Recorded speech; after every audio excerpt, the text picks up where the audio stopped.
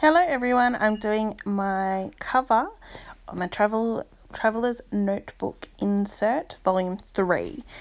So I'm using the insert from my Prima cover, which is very new, and I bought it on Washi Lane, the website. It is an Australian-based website for TNs and inserts and washies, all that sort of stuff. Lovely, crafty website. And I bought it ages ago. I cannot remember how long ago. It would have been a couple of months ago at least. And I wanted to try their inserts as well, and 2 came with the TN cover, so I was really happy with that. And this is the grey one, and there was another one with a black cover. So I've chosen my grey one to do the cover of today in this video.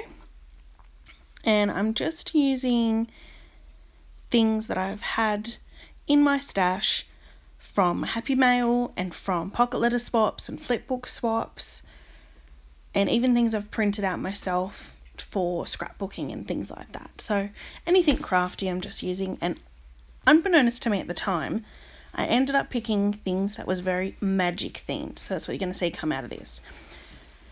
So the first piece that I stuck down, I'm using my matte gel medium to stick down everything on this as well, just so you know. I used a printout of a Hogwarts school attendance slip or acceptance slip that I had actually received in a swap. So I just cut the top off that, and I've got that going vertically. And then I've just used a tag, which you can see that I've just stuck down, and now I'm going through a ephemera pack, a Chamel ephemera pack. I do not know the collection name, I'm sorry. And I'm just flicking through, because where I'm sitting on my desk, I have little jars all along my windowsill, and my desk's are flush up against my windowsill, so I can just pick up into those jars and look at all my ephemera pieces. So I've kept everything really close. And in the ephemera pack, I use a tag and a collection of books.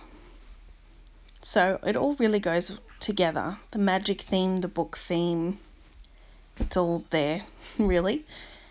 And I've just used my matte gel medium to put down the book piece. That's sitting at the bottom there. And this is a ticket, a platform 9 3/4 ticket for the train trip to Hogwarts. That was another piece I got in a swap.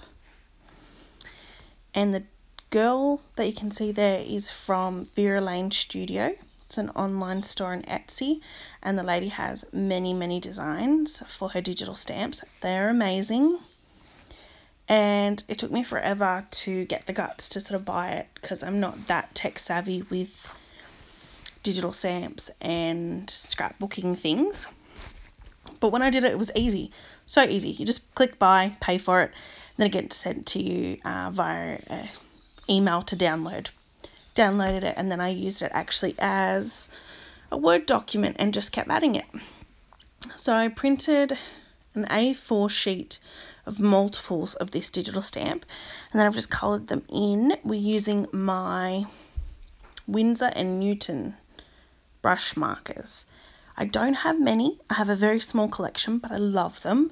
They're so smooth, so easy to use, and I find I'm getting better and better by using the same few stamps I do have to colour them in and then create new looks for those digital stamps.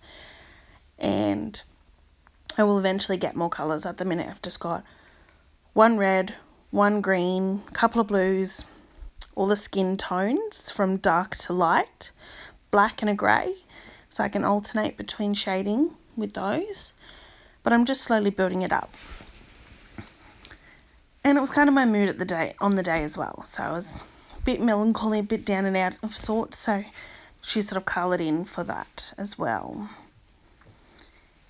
And I've gone into my stash and picked out my stamps. I keep all the stamps I get in the mail, on my mail. And I cut them out and put them in a little envelope. And I just keep them until I'm doing a project like this where I just want one, or I'll keep them until I want to do a whole page. I've got an En Masse album which is inspired by Sharon Green, and I will do a double page spread of just stamps. So I'm hoping to get enough to do that as well. long story short, but anyway, I'm using my Dragonfly green stamp on this page. So I've used sort of the same colour palettes, or the same colours that resonate between a few things, all the blues and that craft brown sort of colour from the tag. I'm using that as well. And I'm just looking for more things. I've pulled out one of the dishes that I said I have on my windowsill. I'm just looking through that, and that little pink pencil case I have in my handbag alongside my planner at all times.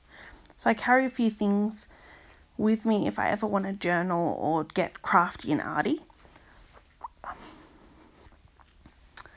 And I've ended up pulling out a printed picture, and it is from Harry Potter, which all of my magic stuff usually is.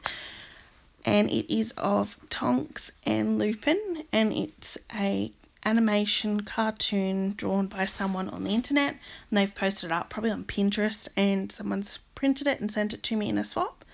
So I'm going to use it, and it's going to create an awesome background piece to go just to the left of my lady stamp. And this stamp, I don't know, I feel if I put a stamp on the front cover of one of these journals, it's representing me at the time, how I'm feeling, what I'm doing.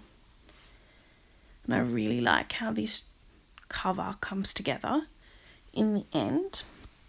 So I just use my gel matte medium to go over all the edges as well. I'm making sure everything sticks down, and I'm just testing the waters on top now of the stamp because I didn't know how it would go on top of my alcohol markers, but it didn't smudge or smear, which is really good. Handy to know, so I can do it for in the future as well. And I'm using my black StazOn ink now to use one of the stamps I have. So I'm putting on an XOXO stamp above her in the sort of white blank space that I've got up in the top left corner. And that's going to be it for this cover. I love how it looks. I do have to add the volume 3 from magazine cutouts, but I will have to find the letters first to put them on. So I really hope you enjoyed this video. It's just a quick flick through to show you what it can look like if you decorate your TN insert.